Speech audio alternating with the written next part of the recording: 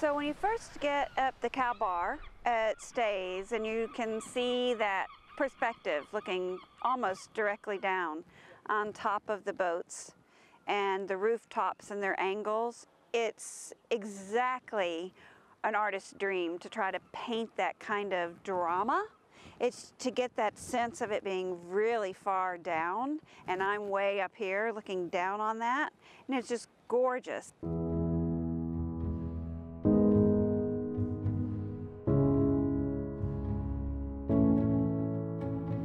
We all come here as amateurs wishing to learn, and Lori has the right approach.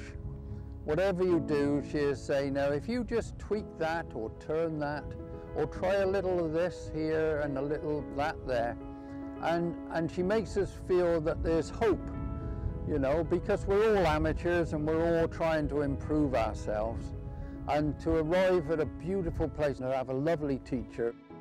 And I enjoyed my first day very much. When I started off, my knees were almost knocking, because you're conscious of every stroke you make of the brush, and then Lori comes round and she calms you down again.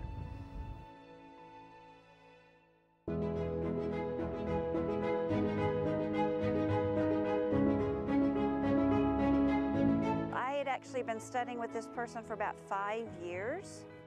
He just took one brush from his kit and he made a tiny mark the size of my pinky nail on my painting. And it wasn't just that he made it, it was that the brush he chose made that shape so beautifully, and it just laid on so gorgeous. And then he handed me the brush and said, you know, this is what I'm talking about. And he wasn't advertising the brush, he was advertising what a better tool will do. And it just made me realize that I had been, you know, turning eggs with a pitchfork. Every mark I was making was with the wrong tool. And then when I looked into it and found out that they were also reasonably priced, of course I went crazy.